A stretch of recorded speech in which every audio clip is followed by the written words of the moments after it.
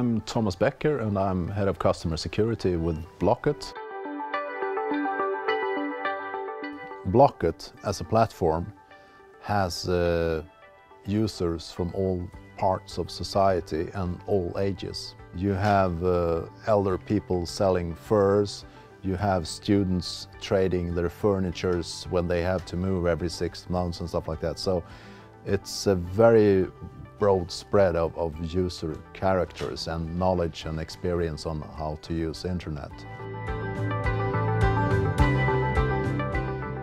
One thing that has changed over the years is that I saw that in a customer ticket where a user said, I know that this is a fraud and I know it's not you sending it, but I expect you to stop this.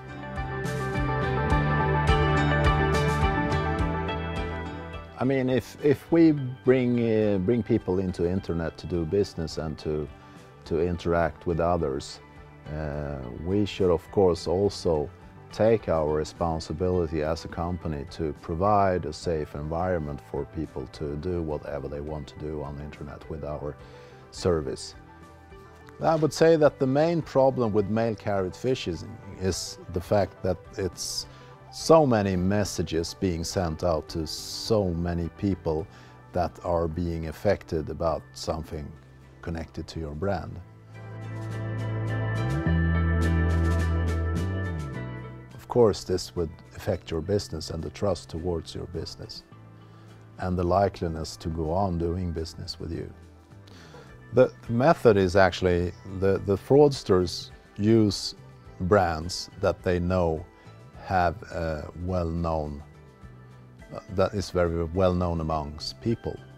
Sometimes in those mass mails sent out, they targeted email addresses that actually never were used on Blocket.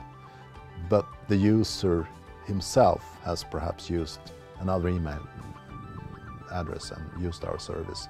So they automatically figured that they probably know that I'm a Blocket user. It's probably Blocket asking me anyway.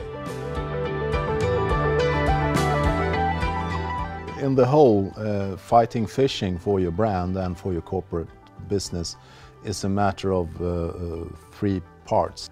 Get into the problem and realize the volume of it by actually doing a dry run and see the volume.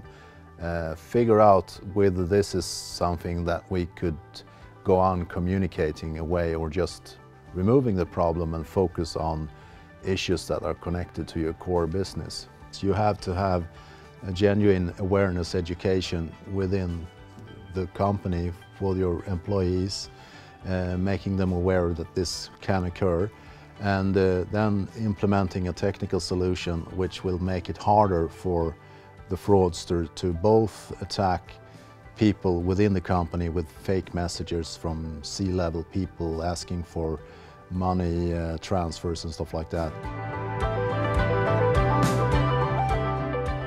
We got in touch with the CSC regarding the takedowns, and they also informed us that they were cooperating with a company who actually could help us out with certifying our own emails and stopping the fake ones.